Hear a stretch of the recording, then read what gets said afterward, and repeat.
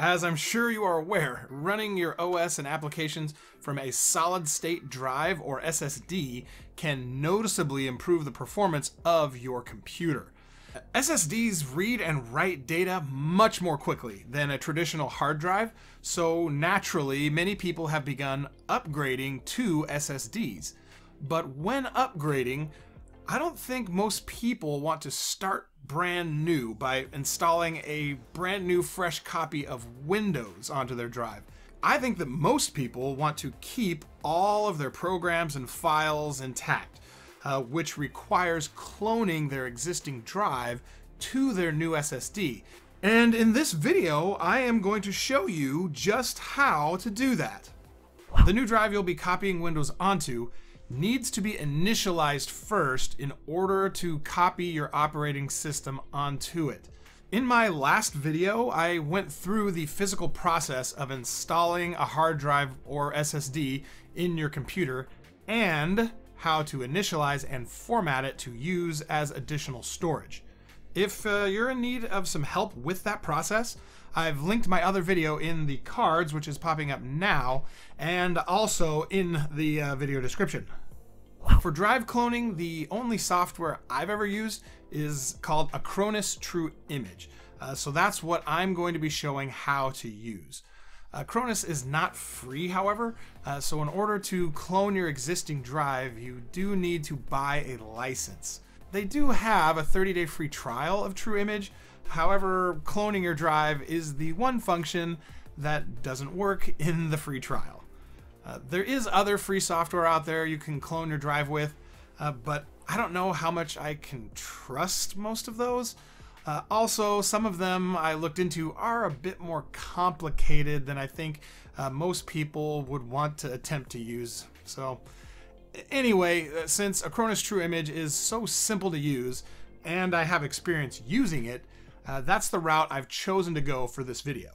To get Acronis True Image, first we need to open up our web browser and go to acronis.com/trueimage. I've placed a link to their download page in the video description to make it a little bit easier for you to get there. Here we're going to click on Buy Now, and as of the making of this video, a 1-year subscription is $34.99 US. But if you happen to have Honey installed on your browser, it may be able to help save you some money here. No, I am not sponsored by Honey, but it did save me $15 on my purchase of Acronis True Image, bringing my total cost to $20 US. And in my opinion, being able to easily copy my OS drive is certainly worth $20. You obviously will need to input your information into these fields on the right here, and once you've paid for your copy, you'll be sent an email and taken to a page that looks similar to this. You'll want to click download, and once the download has finished, you can click on it at the bottom of your browser window. Windows will then ask you if you want to allow this application to make changes to your computer, which you need to say yes to, and from there, the installation wizard will come up. Click on Install, and True Image will then install to your computer. As soon as the installation finishes, you'll be brought to their Quick Start Guide web page, where it will quickly introduce you to the main features of True Image, which you're welcome to take a look at, but if you're ready to just jump right in, you can close out or minimize your web browser and come back to this window and click Start Application. You'll then need to check this box here saying you accept the terms of their license agreement and click OK. This next screen is where you'll need to copy your license key into and then click on Register. At this point, I think you'll be asked to set up an Acronis account, but I'm not entirely sure about this because I have an Acronis account already, so I just had to log into mine. So once your account has been created and you're all logged in, you'll be greeted with what I guess is the welcome screen, which highlights the different features of True Image. You can either skip this or just click next on through it, and once that's done, you'll be dropped into the window where we can finally get down to business. On the left-hand side here, we want to select Tools. And the two tools we're most interested in for cloning our drive are these first two here. The Clone Disk tool, obviously, and the Rescue Media Builder. The Rescue Media Builder allows you to create a bootable flash drive, which you can boot your computer from and use the Clone Disk tool that way. But it's obviously much more simple to just use the Clone Disk tool right here. So that's what I'm going to show how to do. If you choose to go the bootable flash drive route, the interface looks pretty much exactly the same once you boot in. So here's how things are more or less going to look once you've selected Clone Disk. First, you'll be asked if you want to use automatic or manual mode. Of course, the simplest thing to do is just use automatic and click Next. It will then ask us which drive it is we want to clone. The computer I'm using for this tutorial has two different SATA drives installed in it and a third M.2 NVMe drive, which is the drive I want to copy Windows onto. The top one here is a 2 terabyte SATA SSD, which is the drive Windows is installed onto, and the one below it is a 2 terabyte mechanical hard drive, which I plan to use for mass storage. I actually haven't formatted the mechanical drive yet, which shows up as unallocated at the bottom of the window when I click on that drive. This bottom portion of the window here shows how your selected drive is partitioned and how much space is being used on that drive. I obviously want to clone this first drive here as it's the one with Windows installed on it, so I'll select it and then click Next. Acronis will think for a little bit at this point, but should come to this screen next where it asks which drive you want to copy to. Like I mentioned a little bit ago, I want to use my 1 terabyte Intel NVMe drive here for my boot drive, so I will select it and click Next. Acronis is now warning me here that the drive I'm copying to has been formatted already and that the cloning process is going to remove any partitions or data currently on that drive. I'm not worried about that at all because this is a brand new drive with absolutely nothing on it anyway. I just initialized and formatted it to make sure that Acronis would recognize the drive and allow me to copy to it. I'll now click OK, and the next question it will ask is what cloning method do we want to use? There are three different options here. The first is the one we want, which is to replace a disk on this machine. You can also clone to use on a different machine, or simply clone as a data disk. We want the first option, which is already selected for us, so we can just go ahead and click Next. Now we are at the summary window where Acronis is showing us what it's going to be doing to our selected target drive. This top bar shows us what the current format of that drive is, and the bottom bar shows us what it's going to look like once the cloning process has completed.